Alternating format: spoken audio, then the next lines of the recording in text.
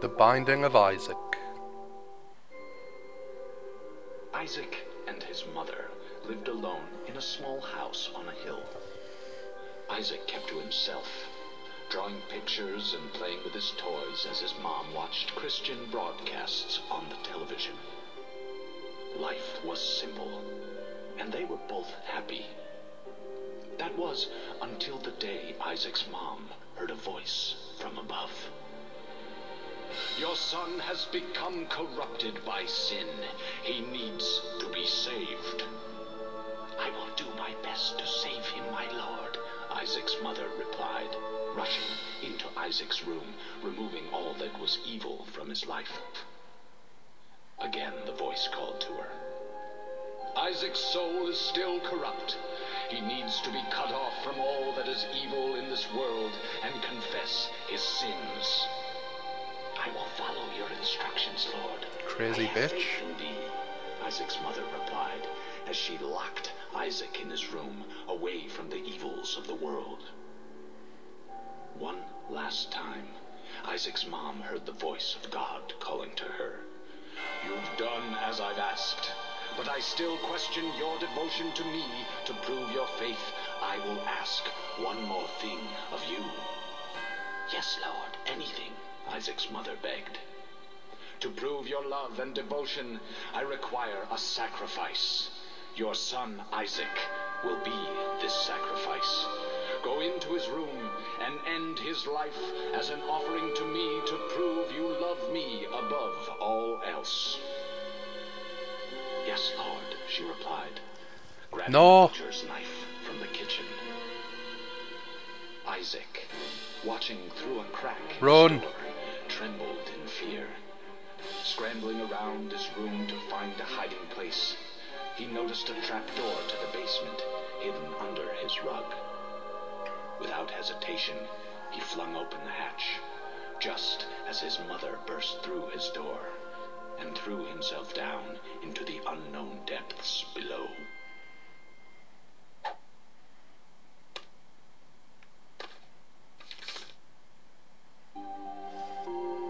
Right, let's start a new game here.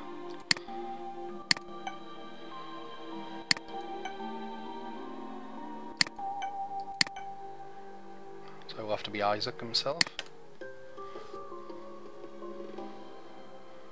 Let's have a quick look at these controls. Just bought this game off Steam about 10 minutes ago.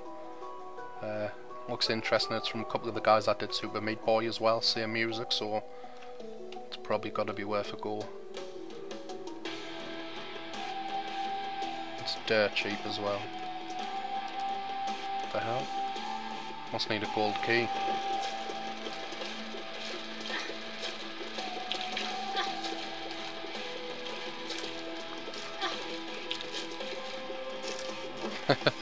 It's like Isaac's just firing tear balls at the minute. Whoa! Thing worth noting in the game, everything's random. So the rooms are random, the bosses are random, the enemies, the treasure.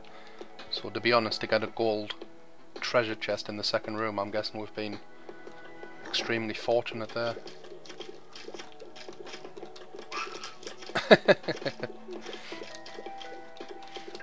This game's already crazy. Right, use a bomb. Whoa.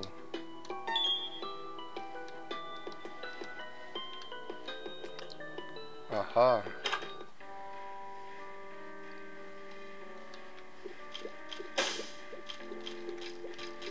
I can't afford any of this stuff. See if we can come back in a bit.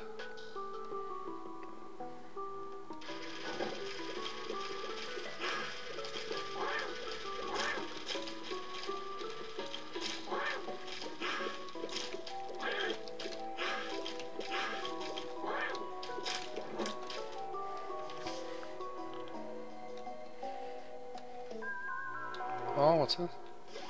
The bean. No idea what that does. I'm guessing that's the boss door just from looking at it, so might as well come back to that. Whoa, what's this? Well, I used the bean, it looks like he used his gas to poison the boss. Okay, helpful.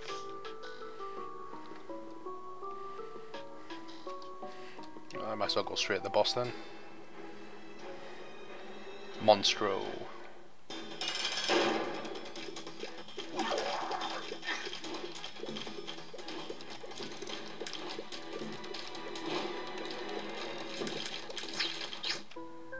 What?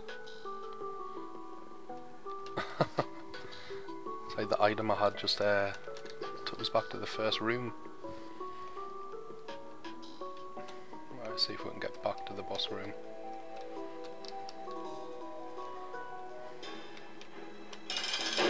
Oh, I've got to start again.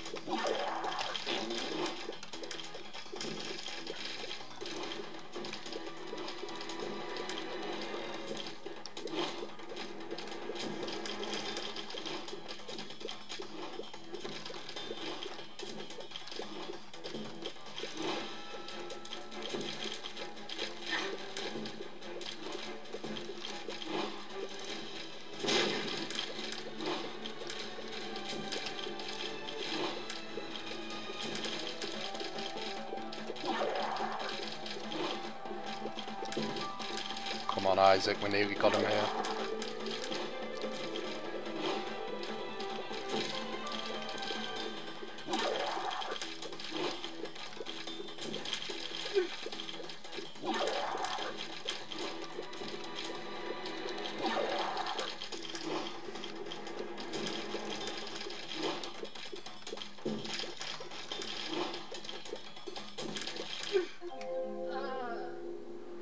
Jesus Christ, that was hard. I was killed by this thing in some basement, and I've all that I owned to my cat Guppy. Goodbye cruel world, Isaac. Yeah, I mean the one thing with this game is it's permadeath, like the old rogue games. So once you die, if you start again, it's start from scratch, right from the beginning of the game. Everything's random again. Like I said, the item, the treasure, so that's us dead. We'll have to start the entire game again. So that'll be episode 2. Peace.